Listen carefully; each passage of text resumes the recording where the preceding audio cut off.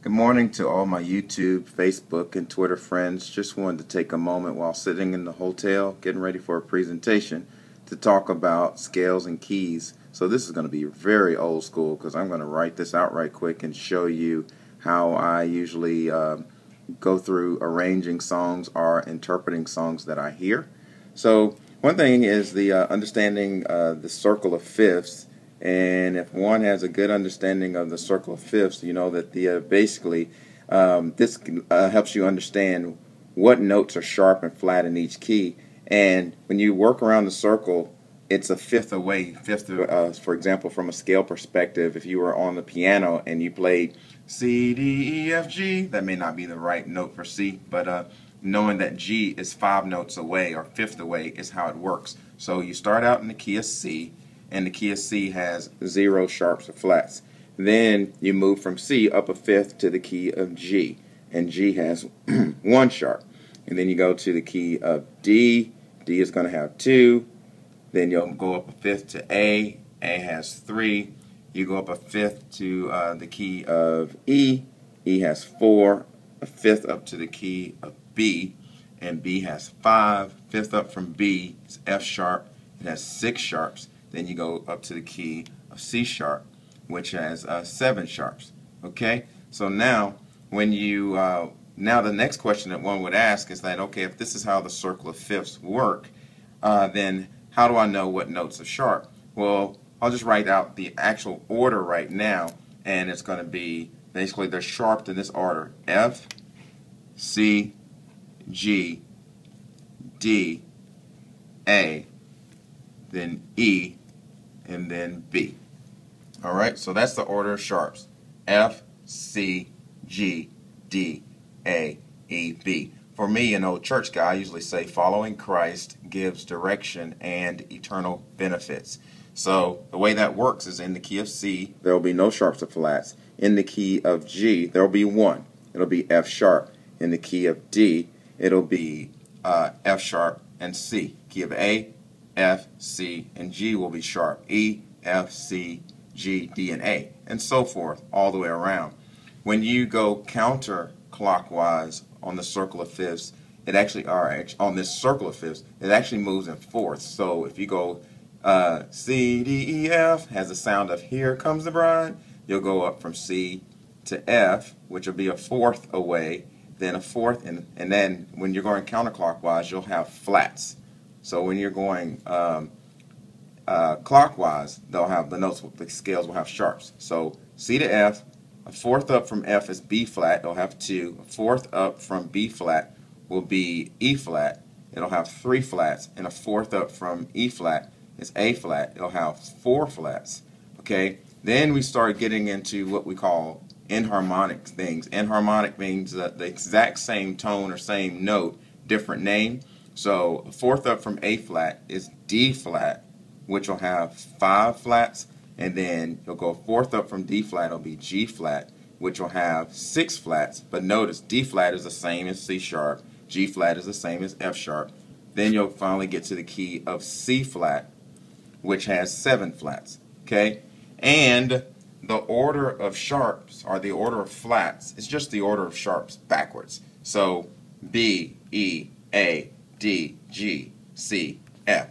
So I'll write it down here: B, E, A, D, G, C, F. Alright, so that's the order of flats. So these are the order that the notes are sharp. So we'll call this sharps order. And then we'll get here, and this is the order that the notes are flat, and we'll call this the flats order here. Okay. Now, one thing is that, you know, in the key of F, they'll have 1 flat. It'll be the key of B. In the key of B flat, you'll have 2 flats. It'll be B flat and E flat. E flat will have 3. B flat, E flat, A flat. All right. So that's how the circle of fifths work. So I'm going to pick a quick song right quick, and just kind of show you that how one can actually write this out without necessarily being in an instrument. So if I did a video a while back on So Beautiful by Music Soul Child, and so basically it's in the key of F, And so the F scale is going to have these notes in the scale. It'll be F, G, A, B flat, because it has one flat. Then we'll have C, D, E, F. So if I put numbers to those to kind of get me used to listening for intervals, it'll be 1, 2, 3, 4, 5, 6, 7, back to 1. Alright, so I think this might be F. I have relative pitch. I don't have perfect pitch. So if that is F, I'm going to go low. 1, 2, 1, 1. Ugh, I can't go that low. It's too early in the morning. Okay, here we go. 1, 2, 1, 1, 3, 1, 1, 4, 1, 1, 5, 1, 1, 6, 1, 1, 7, 1, 1, 1, or 1, 8, 1. So that's how I hear my notes, okay? Now, typically on your 1, your 4, and your 5, those are going to be major chords. I'm just going to go M, A, J. Those are going to be major. And then on your 2s, your 3s, and your 6, it's going to be minor sounds. So, alright, and then your 7 is going to be diminished. We'll get more into that kind of sound later. Then we're back to 1. Okay? So those are basically the notes that you usually have on the scale. Alright? The pattern that I listened for on Music Soul Child is if I put them in 4/4 time, 4/4 times is basically 4 beats to measure, and the quarter note, if you know what a quarter note looks like, it looks like this. It's a solid note. It looks like that. In 4/4 time, the top 4 means that there's 4 beats inside of each measure, and the bottom 4 means that this type of note gets 1 beat. So anytime you see that, you know, ba, dot, dot, dot. So then I have what we call half notes that I can stick inside of here just to let folks know when the chords are going to change. Half note is like a solid note, a hollow note with a stem. Alright? So we'll have 1, 2, 3, 4, 1, 2, 3, 4, and then basically this pattern will repeat. Alright? Okay? So now, when I listen for the notes, it has this sound. 1, 2, 2, and it goes to the 6. 2, 3, 4, 5. Let's say 1, 2, 3, 4, 5, 6, 6. So 2, 6, 3, 4, 3, 2. So there's the pattern. 2 to the 6 to the 3, then the 4, 3, and then it repeats. All right. So therefore, since I'm in F, my first chord is going to be a G minor type voicing. And my second one will be, my 6 will be a D minor voicing, and my 3 will be an A minor voicing, and then my 4 will be B flat major, and then my 3 will be A minor. Alright?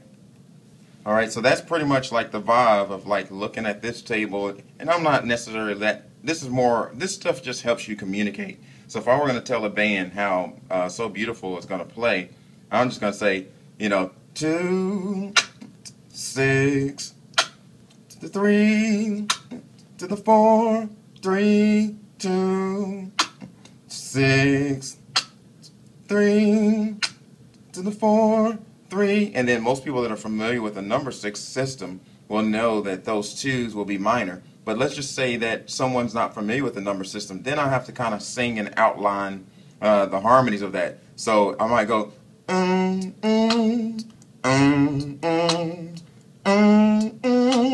the bo bo bo da da bo bo do bo do do bo bo bo boom to the boom boom boom boom boom, do do boom boom boom. Now that we have those outlined, the band's pretty much ready to roll, and now you see pretty much a general idea how we start picking the number system to work out songs. And knowing things like this helps your rehearsal go extremely fast, a whole lot more efficient. You can get a whole lot done and start working on the presentation of the material and not necessarily having to work so long on what chords are actually in the song. You start listening for bass lines and things like that, and then you can start communicating these ideas on songs pretty quickly. But anyway, I had a second here at the hotel. Thought I'd just share a little information with how I kind of started arranging, thinking through songs. Again, we really hear it first. This theory stuff just helps us communicate. Okay, so we don't get so caught up on theory just to know theory. It's just basically like the English language. It's another language that helps one be able to communicate their musical ideas and thoughts efficiently. All right, hope you're all having a great day. We'll talk to you later. Bye.